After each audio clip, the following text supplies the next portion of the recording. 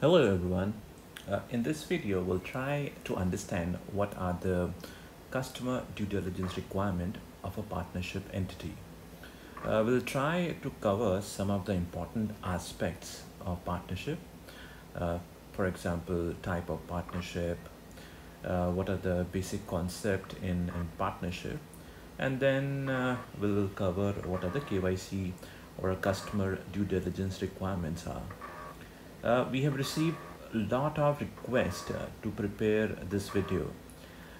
This video will certainly help you or people in their KYC interviews, and also to explain what are the customer due diligence requirement of a partnership entity type. If you're watching this video or you are on our channel for the first time, please subscribe for more video on email KYC concept. And if you have any question or feedback, please share your comments. So let's get started.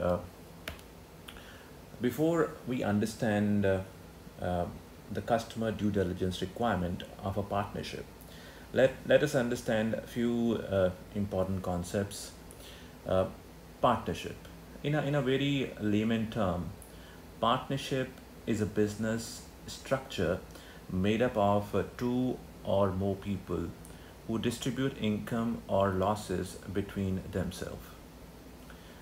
Partnership deed. A partnership deed is an agreement between the partners of a firm that outline the terms and condition of the partnership among the partner. The smooth and successful running of a partnership firm require a clear understanding among its partner regarding the various policies governing their partnership. The partnership deed serve this purpose. It specify various terms such as profit and loss sharing, salary, interest on capital, drawing, admission of a new partner, etc., in order to bring clarity to the partner.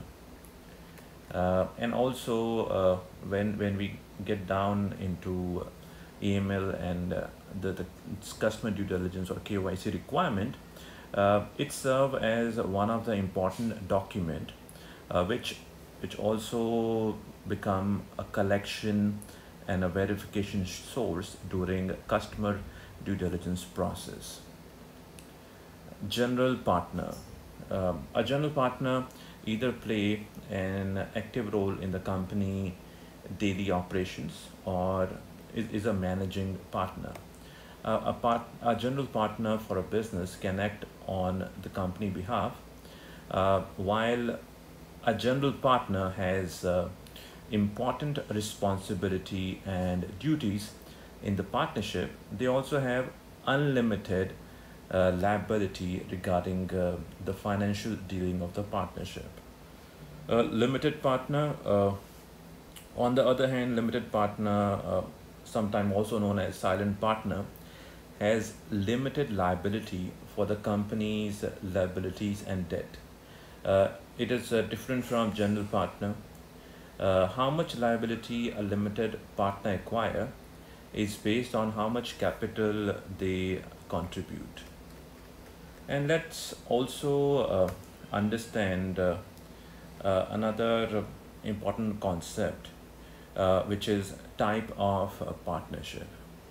So, in general, there can be three um, main type of partnership, but in some jurisdiction, we have seen more than three. But overall, in majority of the jurisdiction, we'll see these three partnership type. So let's understand all of them. First being a general partnership. A general partnership is the most basic form of partnership. It does not require forming a business activity, business entity, uh, and in most cases, partner form their business by signing a partnership agreement. Ownership and profit are usually split evenly among the partner, although they may establish different terms in the partnership agreement. In general partnership, all the partner have independent power to bind the business to contract and loan. Now let's understand the limited partnership. A limited partnership, normally known as LP, are formal business entities authorized by the state. They have at least one general partner who is fully responsible for the business, and one or more limited partner who provide money but do not actively manage the business.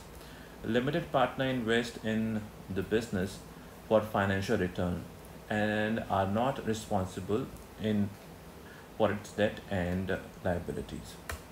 Limited liability partnership. A limited liability partnership operates like a general partnership, with all partners actively managing the business, but it limits their liability for one another's actions. The partner still bear full responsibility for the debts and legal liability of the business, but they are not responsible for errors or omission of their fellow partners. Now let's understand the basic concept of customer due diligence.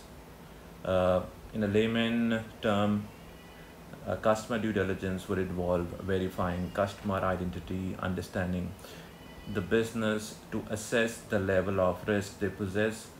Uh, you may refer our videos on customer due diligence to understand when customer due diligence is performed, types of customer due diligence, and difference between enhanced due diligence, standard due diligence, and simplified due diligence. But currently, will stick to what are the customer due diligence or KYC requirement of a partnership firm. So if we look at the KYC element, like in majority of the entity type, you will have these six major element which would cover the entire customer due diligence process. First being identification and verification. Here we identify and verify the identity and legal existence of the partnership. Understanding the customer profile mainly comprises of understanding the purpose of creating a partnership, which year partnership was created, the ownership structure, nature of business, purpose of relationship, and so on. Uh, Identification of associated parties. This would include identifying partners, beneficial owners, etc. Screening. It is about name screening, adverse media check on the customer, its UBO, and other associated parties. Risk assessment. This would primarily comprise of identifying risk presented by customer basis the information captured. Documentation, it would be evidence saved to keep the record of action or assumptions. Now let's get into more detail. Uh, First important element being identification and verification.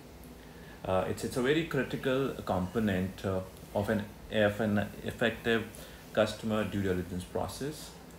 Identification of customer is followed by verification through official documents and records. And this is the first step in the entire customer due diligence process. And if we get into more detail, the what we do in identification and verification, the first element would be we need to verify the name of the partnership, or it can be any other name of business to carry on their business. It is important to identify and verify the correct name of an entity to differentiate it from similar sounding organization Also, a previous name or aliases are important when we perform name screening, as organization may be known as other name previously or change name once it is listed on any of the blacklist. Then we also verify the address of an entity. So address, like normally we see capturing registered address, principal place of business, country of operation, country of incorporation, the principal place of business and the registered address help the bank to understand that they are not getting into relationship with the customer who is operating from high risk or a sanctioned country. Also, majority of the bank don't accept PO box address for the obvious reasons. Date of establishment of partnership, uh, type of partnership, whether it's a general partnership, limited partnership, or limited liability partnership. uh, Verification of registration number. It may be a unique number assigned to an entity in the country of jurisdiction. Uh, at times, we also try to gather tax identification number or any other business number issued to a partnership entity type. Legal existence of an entity. Here we try to ascertain if partnership is still active uh, and are not dissolved. So this is more about what we do in identification and verification. Now let us also understand some of the verification sources for a partnership entity. Uh, so like majorly what we have seen is uh, in partnership entity type, we normally the most important document would be partnership agreement, from where you collect and verify information about partnership entity type. Sometime we also try to gather uh, information from a notice which they would have received from tax authorities, any certificate of registration, business registration bodies, a government website, and also uh, like very rare, but if information is available on local as well as global data providers, uh, such as LexisNexis, Equifax, DNB, WorldCheck, RDC, then that can also be used. But information about partnership on global data provider would be very limited. At times, when data is not readily available through independent on reliable sources, so in all such cases, a bank would rely on customer emails and statements to gather information. In some jurisdiction, or like what we have seen in some banks, they also consider the partnership entity website to verify some of their information. So now once we have performed identification and verification of customer, and we are certain the customer is who he say he is, next step is to gather more information to understand about the customer profile.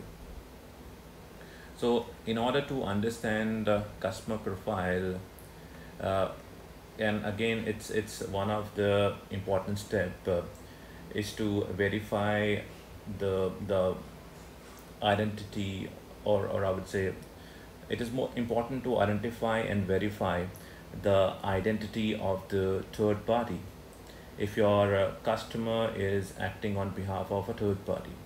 So third party can be individual, entity, people who we call gatekeepers, such as chartered accountant, lawyers. So one of the regulatory requirement is to verify uh, verify identity of all ascertainable beneficial owner of the partnership entity type. Identification and verification of ultimate beneficial owner is important for a bank to initiate relationship or discontinue business relationship if a customer or ultimate beneficial owner is involved in or a rated high risk for altogether for different reason, which can being in a high risk country, part of sanction or blacklist, etc. So while mapping ultimate beneficial ownership, there may be a chances that we are only able to identify 85% of the ownership, and the remaining is not easily available through online or the approved sources we have. In all such cases, we may perform client outreach to provide complete detail of ownership. Uh, then understanding of nature of business is also important. Customer may carry different level of risk depending on the activity or services they provide. Understanding nature of business become handy and one of the critical factor during customer risk assessment. In order to understand the nature of business, we may need to understand products sold by the customer, services provided by the customer, total turnover of the customer, as well as average turnover for last 5 years, investment portfolios. So that all help us to understand the nature of business. Then what is the nature of relationship which a customer would like to have with bank. So it is also important to ascertain the nature of relationship with customer. It can be a loan account, trade finance, check-in account, etc.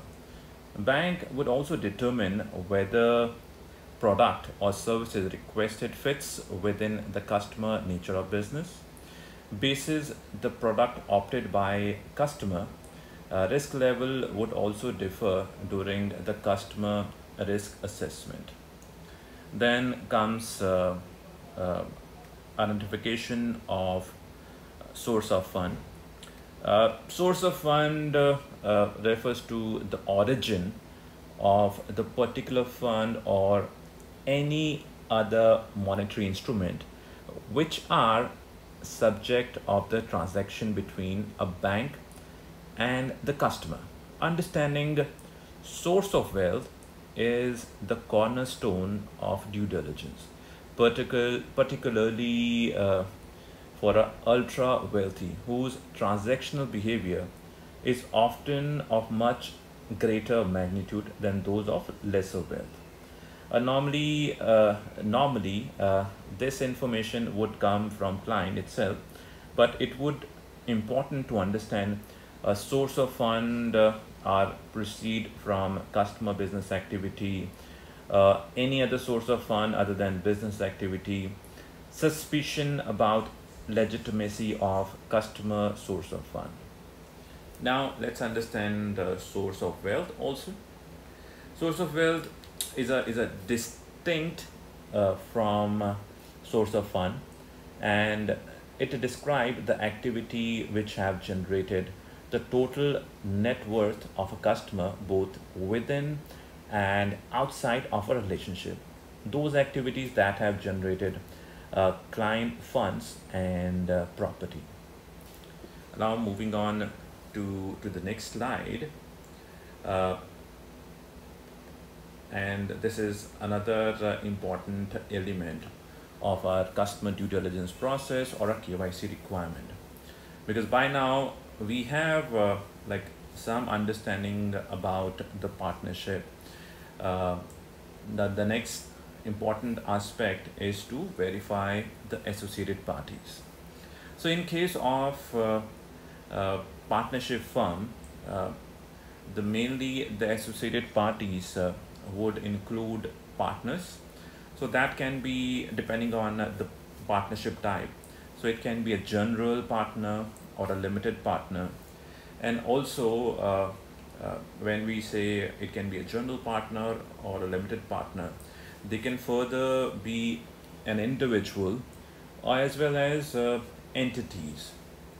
Then we also look at key individuals and principal, other important uh, uh, individuals in the partnership firm. And at times we also see some guarantors or collateral providers where we need to verify information about that.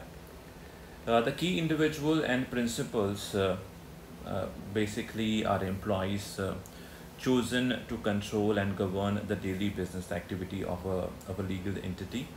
For individual identified as associated parties, the detail to be captured would mainly comprises of a full name, date of birth, country of residence, and any unique identifier. So it can be passport number, driving license number, or in case of United States, it can be last four digit of SSN. And the source to verify the information can be through public available or reliable sources, which are government registries, trust deed, not trust deed, I would say passport or a driving license or any other government issue document or website. And for partners who can be non-individual, so they can be of any entity types. So it can be trust, company, partnership, etc. So what I meant here is so when we see a partnership firm, uh, not uh, not every time it would be two individual which are forming a partnership firm. So there can be two different types which are coming together to create a partnership firm. And when two different types are coming together, so they can be of a different types. So they can be trust, they can be company, and again they can also be another partnership firm which are coming together for this partnership uh, relationship. And so in all such cases, we need to perform ID&V basis their entity types and KYC requirements. So now let's move to another concept of customer due diligence. Uh, Once we have identified and we understand uh, the customer nature of business and the associated parties which are involved or associated with our KYC entity, then we perform a screening on all of them, some of them depending on your bank policies and procedures. So here we generally perform name screening, which is done by checking the identity of a customer, its beneficial owner, main principal, and other associated party against the screening list. So the third party service provider such as WorldCheck, RDC, NetReveal, etc. They come really handy when we perform all those screenings and depending upon bank policies and guidelines, the screening result may remain valid for 6 months, 9 months, or a year. We already have a separate video on name and customer screening. You may also refer it for more details. Now, once we are done with the screening, So this is the time when you would you would perform a final customer risk assessment. So basically, your customer can be high risk, medium risk, and low risk, depending on the customer due diligence performed in all the previous steps which we discussed in this video. So the customer risk assessment must be a risk-based approach and carried out using customer risk assessment model based on identification of high risk indicators and red flags. Some of the red flags will be identified during other KYC processes like transaction due diligence, customer activity monitoring. Normally, the risk assessment model would have risk factors and sub-risk factors already defined in the methodology.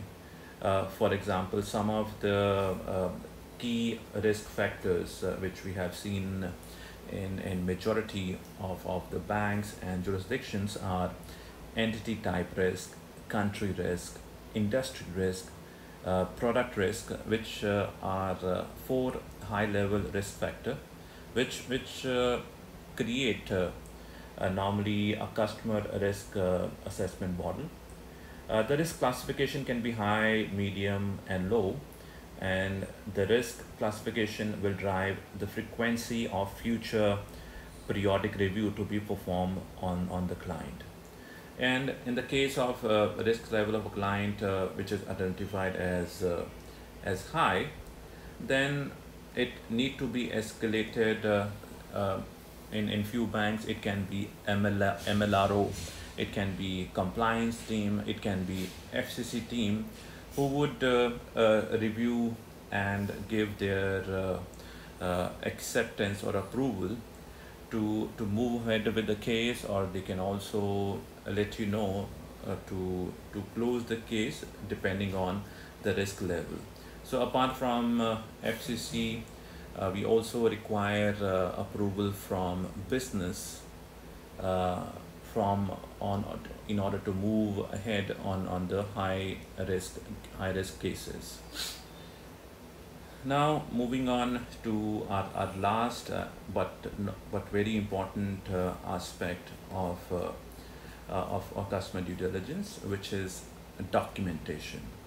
So once we carry out the customer due diligence process, we need to ensure that we are able to present this knowledge of our customer in a clear, comprehensive, and consistent manner. This comprehensiveness and consistency is important for both internal stakeholder and for demonstrating our approach to external stakeholders such as regulator. The customer due diligence document or a folder of each customer should clearly demonstrate the information and documentation obtained during the customer due diligence review and presented with maximum clarity and comparability. It is always a good practice to that every document we should have a clear description of its type and the purpose which is mentioned on the first page. And if document consisting more than one page, we should have a short content list with relevant pages and the key information on them, and that too on the first page. And if a document is translated, then it is advisable to mention a source of translation and section which have been translated for with the purpose. Another good practice in documentation is to following naming convention. This helps in identifying the relevant document, as well as it saves a lot of time which you or other KYC folks would spend in identifying a document in absence of no or improper indexing. So this is all about customer due diligence process or a KYC requirement of a partnership entity type. So we hope you like this video. Please share your comments, and let us know if you want us to prepare any specific video on any other interesting topics. Thank you so much. You have a nice day.